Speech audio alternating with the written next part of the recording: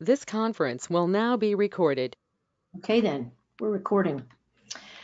Well, first of all, thank you for joining. This is a webinar today about a new book out that Liz McGeachy and I put together called Integrating Money and Meaning, Practices for a Heart-Centered Life. We're very excited to share it with you.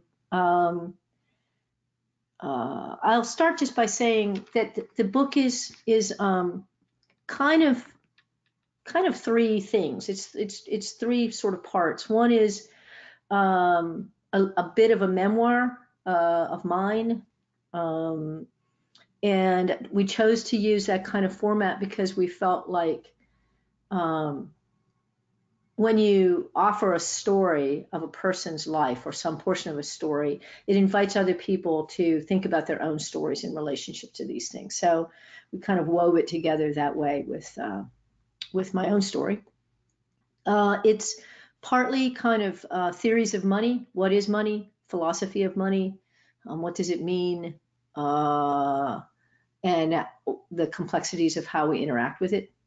And then the third part are practices that we invite people to do. And we're actually in process working on a kind of companion workbook that would go with this for folks who want to use it that way and have a little bit more space to, write in a workbook on some of the exercises or even draw or do various things in relationship to some of the practices we're offering. The last thing I'll say about that is we're also working with a colleague of my partner Wendy's out here at San Francisco Theological Seminary. Her name is Marcia McPhee, and Marcia is a liturgist. So she is a professor of liturgical studies, sort of ritual studies. And she also runs a business called Worship Design Studio that designs kind of like what it sounds like. It designs liturgies for predominantly liberal Protestant denominations like United Methodists and Lutherans and Presbyterian folks. And she'll do a whole sort of liturgical package, say for Lent or for Advent, different holidays, Christian seasons. She has very frequently gotten calls for packages for stewardship and never had anything to offer. And she's going to use our book as a model for a 4-week stewardship liturgical package that she's offering. So we're really excited about that.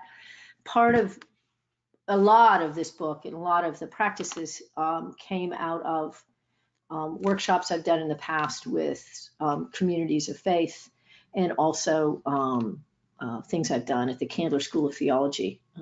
I graduated from there eons ago now. It seems like a whole nother life, but I did some things postgraduate there when I was, still living in Atlanta full time. They asked me to come and do some workshops there, so I did some workshops there. So I want to also say something I think is really important, and I said this. We did a live version of this a few weeks ago back in Atlanta. The book does not happen for me without the support and work of Liz McGeachy. And I just feel, that I get the big, if you look on the size of my font is larger than hers, but that's only because it's something about my story. But in point of fact, if Liz hadn't had the dedication and the love and the commitment to the project, it never would have happened. So I really want to say again, thank you very much, Liz, for your involvement here. And perhaps, once I'm going to do just a quick read of some sections of this. But I'm going to invite folks to ask questions. And you may have questions also for Liz. And I want to make sure that Liz has an opportunity to speak to anything you might raise. And she's saying you're welcome. So in terms of questions, if questions occur to you as I'm talking or after I'm done doing this little section of reading, I'd invite you to, at the bottom of the panel for the GoToMeeting, there's a chat feature, and you can just write the question in there. It looks to me like we're a relatively small group, so another opportunity, perhaps, depending on how many folks join towards the end, if we just want to have a conversation, we can do that too. But we do have that chat feature. So I'm going to just do a little reading, short, about 5 minutes, and then we'll open it up for a conversation.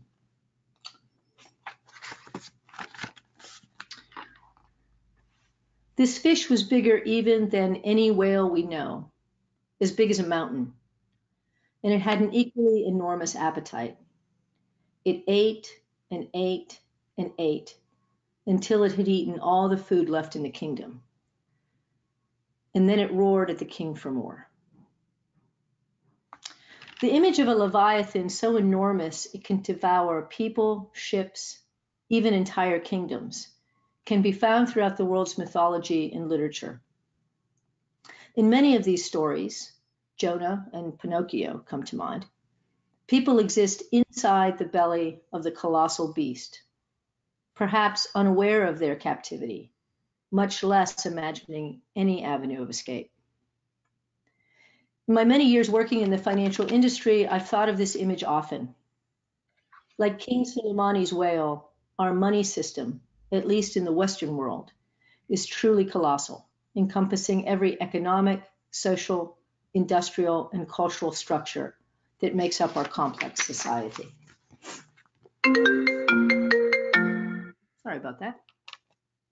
And like Jonah and Pinocchio, we exist inside this daunting money system, often unaware of how it surrounds us and affects not just our daily tasks, but also our inner spirit and the spirit of our communities. I see the effect of living inside this whale every day when I interact with my clients around money. People are worried, stressed, confused, angry, occasionally joyful, but more often fearful when it comes to money. The plethora of seminars, self-help books, and websites promising relief from this kind of anxiety attests to its prevalence in our culture. Unfortunately, this mammoth system is not going anywhere. In fact, each day it grows larger. The web of institutions and policies we've created to interact with money grows in complexity, lack of transparency, and the ability to create haves and have-nots. This web, in turn, props up just about every other aspect of society, including politics, the environment, research, education, religion, food, health, entertainment, art. The list is endless. Nowhere is this rampant expansion more apparent than in the outcome of the 2016 United States presidential election, when a billionaire, supposedly, businessman / reality TV show host with no experience in politics squeezed his way into becoming the leader of the free world. Money doesn't just talk, it shouts. Angst around money has certainly been a part of my own life, even though, and partly because, I grew up in a family with plenty of it. Even as a kid, I was aware that while money certainly bought options, it did not deliver happiness. Throughout this book, I offer stories from my own life, as well as the lives of others, that exemplify how money's tendrils reach into every pocket of our being, starting when we are very young. I do this because I think it's helpful to hear stories about how these theoretical issues can play out in the world, but also to bring them out of the shadows and into the light. If we can't see where we are, how can we change where we're going? For now, I'll describe my situation at the age of 37, when I found myself at a crossroads. At that time, I'd been in and out of my family's business several times and sold out my portion of the company, only to lose most of the money in a crazy business venture. I'd also seen one important relationship in my life end and another begin, adding more children to the mix. I'd made a career switch and attended divinity in graduate school, then found the doors of that career path closing too. In many ways, my life was in utter shambles, but I had done at least one thing right. I'd added a well-known spiritual practice to my daily routine: meditation. Though I was new to the practice and my mind raced frantically through every short sitting, for some reason I stuck with it. One day, as I sat on my cushion, I seemed to be wrestling more than usual with my unruly thoughts. most of which were worries about money. Then out of the blue, the waters of my mind calmed and a message emerged. Get up and deal with your money. At first, I resisted, trying to force the river of my meditation in another direction. This couldn't be right. Money and spiritual practice don't mix. But soon I stopped resisting and the message became clear. Get up and deal with your money. After the meditation session ended, I lingered over what had just happened. It seemed important, so I decided to listen. I began by looking realistically at my own financial situation and making changes. Later, I took the trainings necessary to help others do the same. I love this work mainly because I believe I'm helping people relieve some of their stress and fear around money. God knows most people need help navigating the guts of this crazy beast. Budgeting, investing, asset management, protection, goal setting, long-range planning, and so on. Advocating and helping at such a fundamental level is noble work. Nevertheless, at times I feel like a doctor in a MASH unit, just stitching up the wounds of an ongoing war. We're in the belly of the beast, and it's acidic down here. That's the dark side of the story, but there's another side. My own personal life experiences and my experiences working with others have shown me that it's possible to live inside our money system without being utterly consumed by it, to live within it and still find a level of peace, balance, and wisdom, to find meaning. Though it's not the norm, I've met people with that level of health, and it has little to do with how much money they have. These people intrigue me. I wanted to know how it was that they were able to thrive in this environment and with what appeared to be relative ease. I examined the phenomena, and the answer that emerged was a spiritual path. All of these people had some sort of spiritual practice, but not just that. There are many people who consider themselves to be on a spiritual journey, but I noticed that these people included money on that path. Learning how to do that is the purpose of this book. And that's all I'm going to read, because I could read all day, but hopefully you will read, or perhaps you have read already and have some questions. So I want to just take a quick gander at who's on the call and invite you to, there's not that many of us, so why don't you all turn on your microphones and ask whatever questions you might have or comments you might have if you've already read some of the book. So Maggie, it's Melissa. Hi, Melissa. You know that I will dominate this entire last minute that we have asking you questions. So don't let me. One of the questions that I have for you, and I apologize, I have not read the book yet. Where you left off. So what's the next step? The step is to put together this idea of money and spirituality to make that connection. So how do you do that? Is that like read the damn book, Melissa?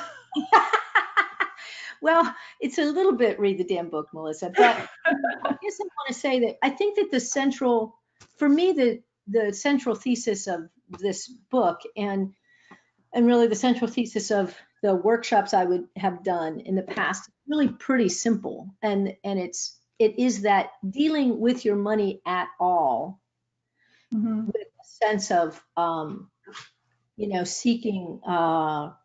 seeking to understand what's happening and sort of engaging the anxieties that it can produce, mm-hmm. or the stress or the joy, is in and of itself a spiritual practice. So, I mean, I think that things aren't separated. Right. And I think that we live in a culture that really wants to separate these things. And there's lots of reasons why it has developed that way. And part of it is that money is now directly tied to survival in our culture. Mm-hmm. We've lost the ability to feed ourselves without the assistance of a whole chain of, relationships. We've lost the ability to clothe ourselves. We've lost the ability to really sort of support ourselves. I'm going to need to let my dog out of this room. This is not the moment here if you're watching. Just a minute. Oh, that humanizes it so much more. Teddy is as fascinated as Teddy is by this conversation. She too cannot actually. I mean, it's the dog.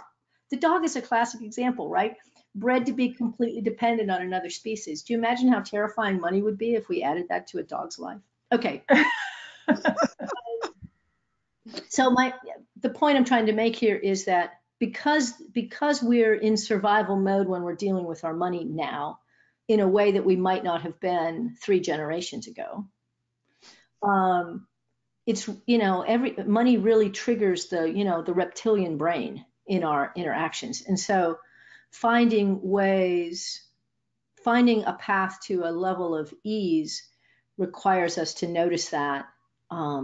It also requires us to think deeply about what money is in our life and how it supports the things we love the most and want the most for ourselves and others. So anyhow, I could ramble on and on, but read the book. You'll learn. Okay. Other questions? Comments? Well, I will. Can you hear me now, Maggie? This is Nan. Hi, Nan. Okay. Well, I too have not read the book. I'm very sorry, but I do own it. So I've been on the road 6,640 miles. So, and I have been your fan for many, many, many years, including when you were having that crisis at 37. Yes, So, you knew before. Right. So, but I was having my own crises about money, and you have guided me along this way so beautifully. I feel like I need to go into a new, go back to Maggie 1.0 or read this book. I'm at a place I've been retired 3.5 years. It's so difficult because I worked most of my life since I was 15. It's been so difficult for me to adjust to not getting a paycheck. Yeah. So I need to get a grip on this and learn that I do have enough money, and continue to be wise about spending it. So I guess it's the retirement issue that most of my friends have probably been through, unless they're people with bunches of money. Yeah, even ones with bunches of money, though, I would argue, it's an enormous transition. Yeah. And it's a transition that is still very new to humankind. Like 2 seconds ago, when you think about it. I mean, think about, from an evolutionary perspective, right? I mean, we didn't used to live this long. And we didn't used to have to store up, funds to support us. This whole activity is a brand new activity in human history. So it's not surprising that it's anxiety provoking or, confusing. To me, I mean, when you think about it, it's like, how many generations lived as long as the generations do now? Yeah. Right? Right. I mean, when they first built Social Security, they built it on the idea that, most people would be dead by their later 60s. Which is why this retirement age was like 65, because they weren't worried about trying to keep people in money for 30 years. Right. So, I think that it's understandable. I think that, but I would also argue that the way to cope with it is what you're doing, which is like face it and not just let kind of eat you up. And I've known you a long time, Nan. You were the one who told, if I may say this, I mean, you talked to me early on about how, like, for example, paying your bills was a kind of spiritual practice, right? Yeah. Sunday morning. Am I remembering you? In the morning, Sunday morning, with chant music playing. Yeah.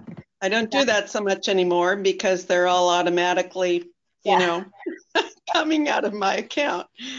But, That's the disadvantage of that delinkage of a kind of materiality with our money too. I mean that, mhm, you know, think about how meta, if you will, money has become. It's mhm, blips on a screen. It's gone from something you hold in your hand Mm. to check writing, which still was something you did, yeah. to now automation, and it's all just very ghostly, isn't it? Mhm, mhm, The yeah. way it functions. I don't know. Frankly, the more I think about money in some ways and sort of how it functions, the more complex it gets for me. Yeah. Um, so, Okay, thanks. yeah. Thank you.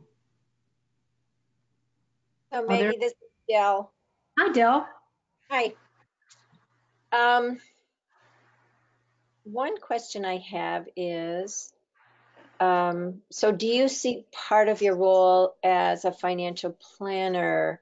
How do you go about addressing the spiritual with people? And obviously, I'm guessing you need to define that in many different ways, because there's a lot of people that, I mean, it's very common nowadays to say I'm spiritual, but I'm not religious, right? Mm. And so I'm just curious about how you would address that. Yeah, I'd like you to say a little bit more about that. That's interesting to think about. I think about gratitude as one part of my money spiritual practice is gratitude for the successes I've had in my career and the stability and what it's provided for me. But anyway, so I'm just curious about how you talk about that with people. So, yeah, I think that's a great question. And I started when I started in this work 17 years ago now, I had a vision of doing what I called pastoral care with money, Mm. right? The idea being that I felt like I really could appreciate how, well, I'll give you a tangible example. I myself, as I speak about in this book, really had very, very conflicted views of money. I was very avoidant. I didn't. Uh, it felt like to me a necessary evil. I was uncomfortable with. I was uncomfortable both with having it and not having it. Right?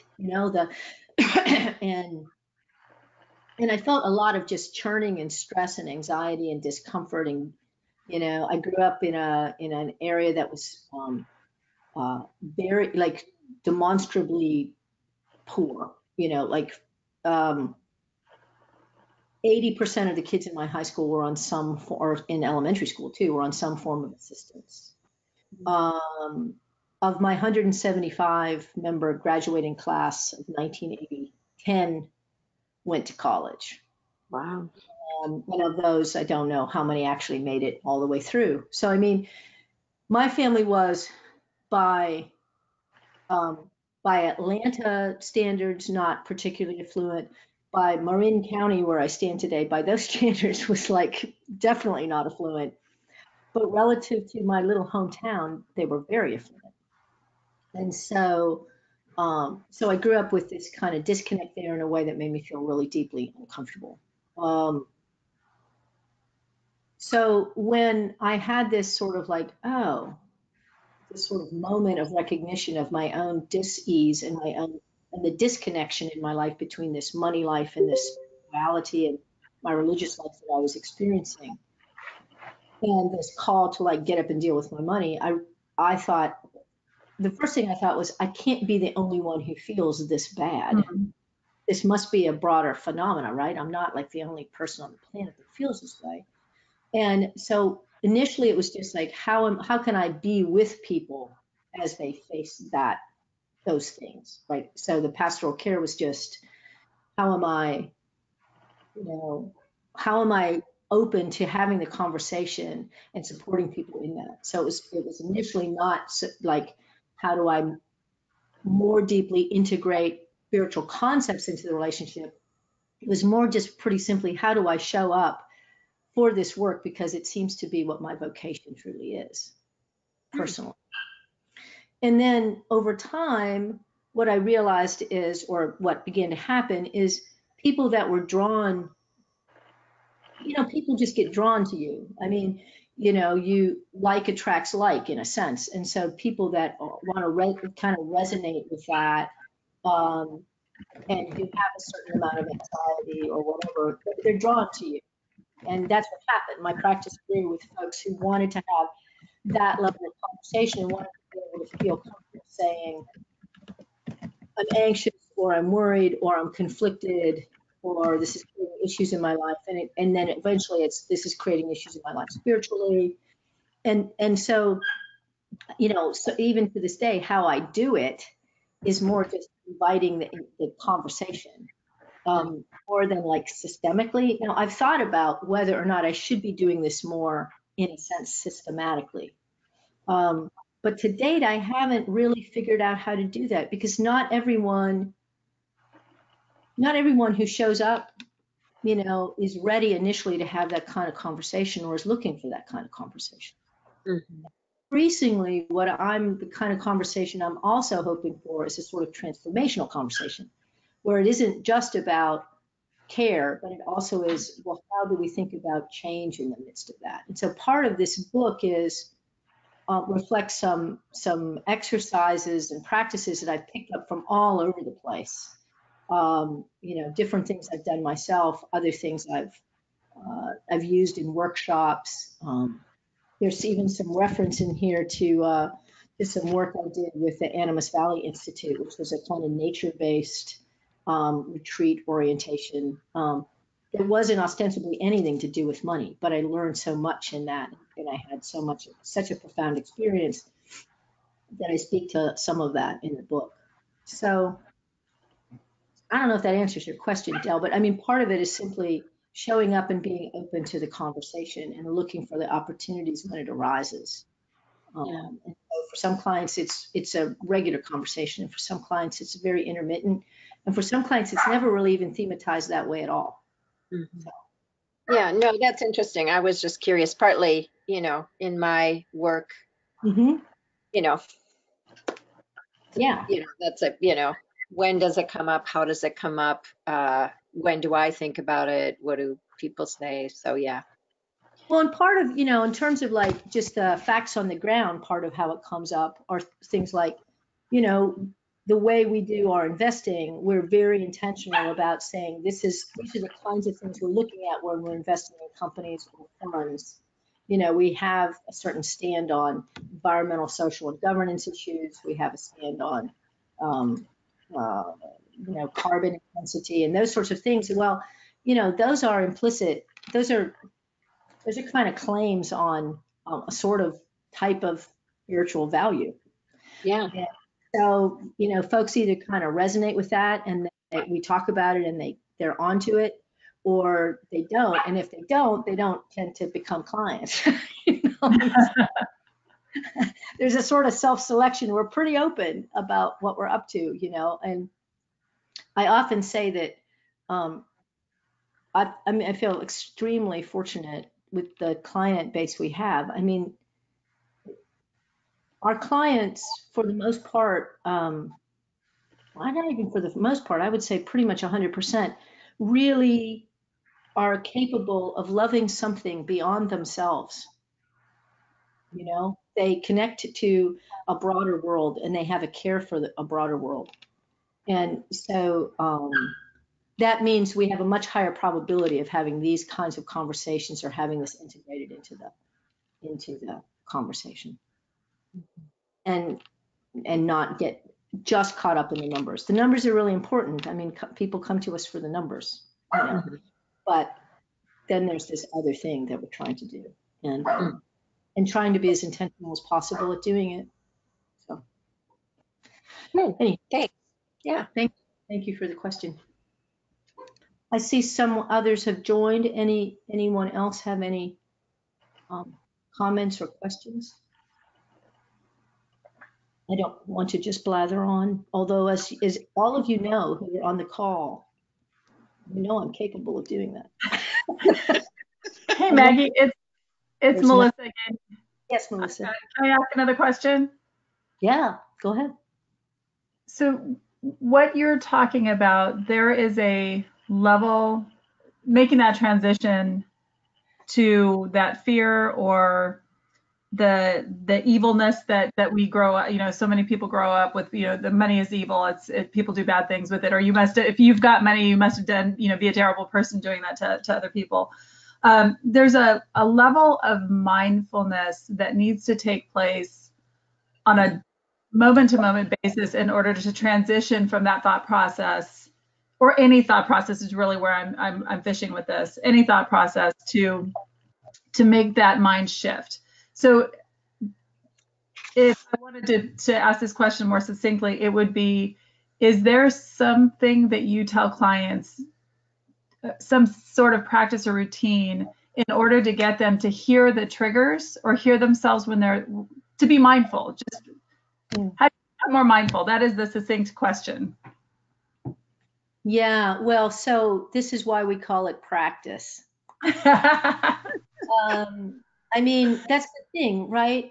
First of all, I mean, in the first part of this book, we say a lot about what we're not doing. Like, well, here's what we're not doing. And if the person can get through the first part and say, I still want to bother to read this, that's really awesome. Because what we're saying is like, this isn't a prosperity gospel. This isn't 10 steps to like get it right. This isn't, this isn't like, this is a magical formula for making you feel better. This isn't, the facts are that our money system is fraught, to say the least. And we live in a culture now increasingly, oh wait, my dog wants back in now. Eddie, I feel like, do you guys remember, I'm going to date myself. Do you guys remember Jack LaLanne? Yeah, anybody? Sure. LaLanne? Of course. Great dog, right? My dog is white like that, only about like half the size. Anyhow, okay, so a few things. First of all, we do live in a system that is rapacious. Okay, meaning, we live in a money system that has chosen by definition to not count the cost to human beings and to the planet. That's, I don't think that's a disputable statement. I think that's a true statement. So that means money, as we think of it, gets conflated, and appropriately so, with these more difficult things, for sure. We also live now in a culture that is seemingly like at a culture-wide level has a kind of attention deficit disorder, right? Agreed. ADD thing. And so steadying the mind long enough to go, what am I doing and why am I doing it? Or what's coming up for me? What am I feeling right now? How do I translate that into recognizing whether that's just some voice in my head that's not helpful, or whether it's actually, an important thing to take note of? I mean, these are very difficult activities. And they require time and attention and sort of shutting off of the constant influx of information in order to get centered enough to hear what might be coming up in your mind, let alone trying to go, okay, I'm going to review my spending and say to myself, did my buying that, whatever that widget is, align with my values? Right? So right. What I'm saying is trying to do that thing. Like we were talking, Melissa and I had a conversation on the phone just yesterday about this, about that investing in different ways and investing in things that support your values is very, very important. But the real needle mover in culture and in this moment in history in terms of making change to perhaps reduce the destruction to the planet that we're experiencing, is how we spend our money. And that, to me, that's the most challenging frontier of anything revolving around financial planning, in terms of linking these money and meaning things. Because it's not just about how much you're spending, it's what are you doing with it? And is the spending giving you joy? And is it really in support of your values? And how do you know that? And how do you sort of calm yourself long enough or have enough sustained attention to both see that both retrospectively but prospectively, like in making decisions? And how do you, how do you do that? I think it's a practice, but and it's not an easy practice. I don't think it's a tough one, but I think it's a really, really important one. So in the end, this book isn't about like just feeling better about your money. It's sort of about embracing the complexity and treating it as a kind of practice for yourself and for others too. If to the extent that we're trying to do less damage. Like I'm a meat eater. Any of you want to fire me or my team, but it's true. I'm a meat eater, and I saw this article the other day about, a diet that is less damaging to the planet, that that isn't quite so carbon intensive. And I was so happy to see that like cheese has a higher carbon footprint than chicken and pork. And I sort of felt bad about that afterwards, that I was glad about that. But, it's like, so I came home telling Wendy, guess what? Because Wendy eats a lot of cheese. I said, mayhem ensued. And, but not beef, Maggie. But no, you're right. You're right. Who was that? That's right.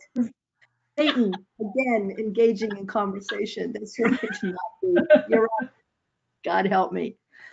So, we have these things we love, and then we have these ways in which we say, well, what are we gonna do, and what are we not gonna do? How are we gonna make our peace with that? What I love about what you're saying, though, is that I think that it's the internal and the thought processes of just figuring out what it is, what is it that you're going to, how you're going to feel, and how and getting that connection to money and being okay with it. And then the external forces that bombard us with, am I going to have a methane based nutrition diet, or am I going to, what is that spending going to look like? So I think what I'm really excited about reading the book is finding that correlation between the internal, which is the work that I believe that the book is about, versus the external, which I think is a lot of the work that I do with clients, and figuring out how to marry those two even more. Yeah. I mean, there's sort of these moments in the book that's about sort of looking in first, looking back, looking in, and then looking out. I like that. And so as financial planners or and asset managers, and in your job, Melissa, where you work with people around what they spend, how they spend, that we live at this pivot point of looking in and looking out, right? Yep. We're trying to help people a lot with the looking out. What can they do? But that requires us to have a deeper conversation or be able to ferret out what really matters to them on the looking inside, and where their blocks are, where their anxieties are, where they self-sabotage. Right. We'll do self-sabotage for sure. Yeah. So Maggie, can I jump in here? This is Liz. Sure, please. I think this relates a little bit to what you're saying, and what you're talking about, Melissa, is that to me, the book, the main overarching premise of the book is that, at least I'll speak for myself, and I think a lot of people, money has always been a sort of a separate category, conversation than all the rest, certainly than spirituality, religion, values. They were like two separate things. And this is an attempt to, how do you weave those together so that they aren't segmented? I see. Of course, there are a lot of different ways you can do that in the book. So it has different practices and different ways of doing that. But I think that's what we're trying to get over, that, the idea that money is something that's completely separate from this other part of your life, the spiritual part of life. So. Yeah, thank you, Liz. Thank you, Liz. So Maggie, I'm guessing your book explains this, but if you could just give a couple sentences on, so you talk about our money system. Are we talking about United States? Are we talking about capitalism? Are we talking about global? When you're making those references, so could you just define it just a little bit more for me? Consumerism. Yeah, I'm really, I don't feel, I feel the only,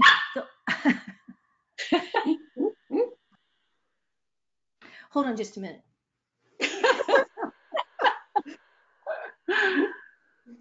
Teddy. I want to talk bad about capitalism, but it's going to happen in just a moment.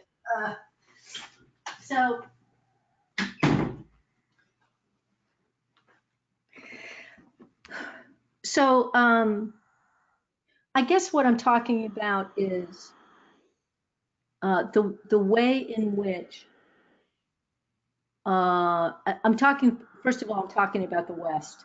I don't feel qualified. I certainly don't feel qualified to speak in terms of less developed nations and what they're going through vis-a-vis the money system. So I guess what I'm talking about is the lived experience mostly of myself and my clients, where every aspect of our lives, every element of our lives to get what we need, to get the services we need, to get the things we need or think we need, all ties to this system of exchange, these dollars and cents now, and the sort of globalization of that, the way in which it's all tied together, that it's very hard to think your way out of it. If you sit for a minute and think, well, what would be an alternative system whereby humans might flourish? And what would be involved in that? Just speaking for myself, I have a very hard time getting up and out of what we're calling, in a way, the whale. That we're in this, and it's ubiquitous. They're really, with very few exception, it's very hard to imagine a life that isn't quite connected to this system of exchange. Now, there are lives that try to seek to separate themselves completely.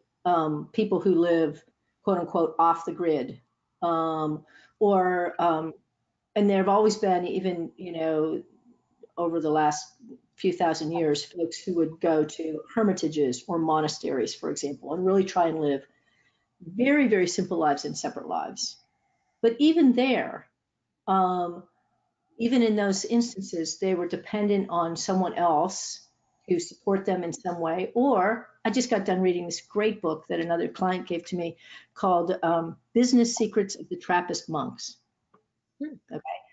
I highly recommend it, by the way. It's really fascinating. And the interesting thing about the Trappist communities, and these are written about, living Trappist communities, is they have a mandate to support themselves. And so the way they support themselves is by making things, wine, beer, jams and jellies, mushrooms, like they grow mushrooms, not the psychedelic kind, but the regular kind.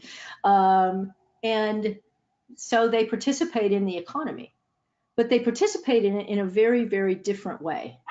And that's what's interesting. I mean, I read Secrets of the Trappist Monks after we'd written this and this came out, but it was very interesting to see how they participated in this economy and yet weren't completely sucked in by it. So when I talk about this money system, I'm thinking about the ways we're all captive to, I guess, what you'd call capitalism. But today, I'm not even sure what we're living in is like, it's certainly not an Adam Smith capitalism anymore. It's a kind of global reach, and there's an enormous amount of control exercised by actually very, very few large entities that have a huge influence on our lives.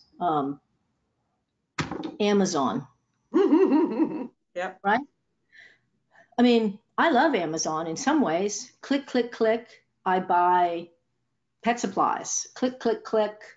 I could, and that's cool, but they've become, in a sense, they're this enormous monopoly that now emphasize, it has an enormous amount of power and enormous amount of control over a lot of commerce. So I'm thinking about those sorts of things. So I guess the question is that capitalism or is that something else? But it's this way in which, in the absence of having money, which now today isn't something you hold in your hand, but it's actually like, things that appear not even on paper anymore, by the way, right?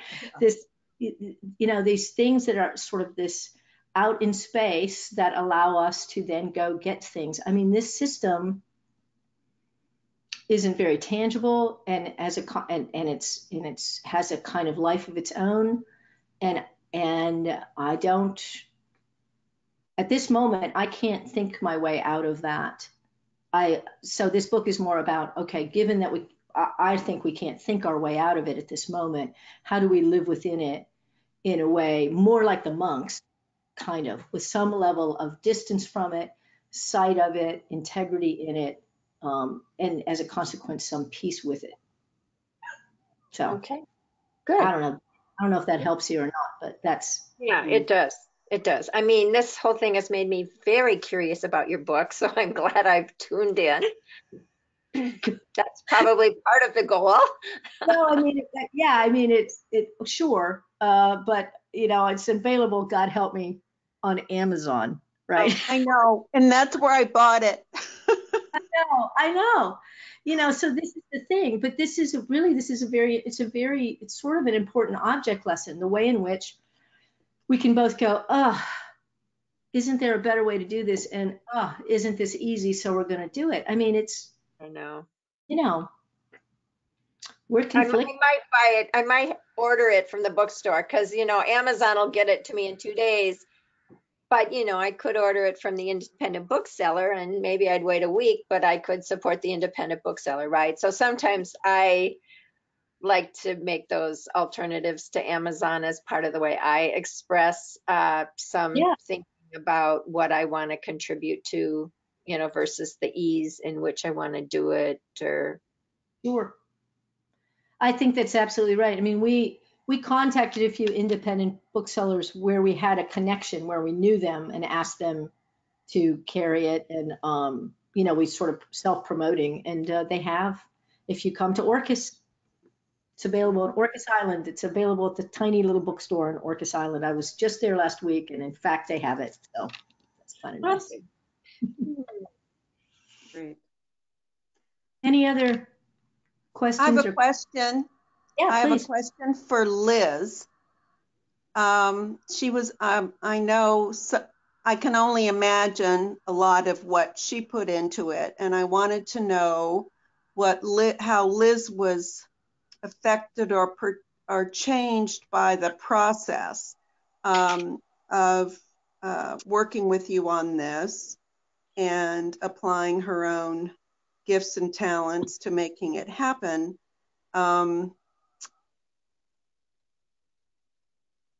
That's it. That's my question. How was Liz changed? Yeah, thank you, Nan. I appreciate that. Yeah, this was a huge project for me. It was challenging in order, because they were really Maggie's ideas. They were Maggie's stories. And I did interview her, especially for the memoir part, but also for the other parts. But I am the one who sort of put it together and had to spend some time thinking about the concepts and fleshing them out for paper and for the rest of eternity. Scary. and definitely I learned so much about my own situation with money, and how I wanted to incorporate some of the practices which I have taken on. I would say basically it changed me because it was a huge learning experience for me as a writer, but also just learning about the concepts myself, which I really, really believe in. And I'm an idealist and sort of an activist at heart, and I believe that this kinds of practices, although they are for individuals to take on, that they really do have a ripple effect with the rest of society. So I feel very excited about it, and it was fun to write in someone else's voice. And of course, Maggie helped with that too. It wasn't just I did it all myself, but I'm glad somebody told me it sounded like Maggie's voice, and so I'm glad that it worked out that way. Yeah. Thank you, But I Liz. appreciate you asking. Yeah, it was fun and it was challenging. And it's over. Yeah. Except here I am putting this out there. I'm glad that you're doing a study guide. I want to read this, and maybe a faith community that I belong to would take this up as a teaching and learning experience, and that I could have something to do with. That'd be great.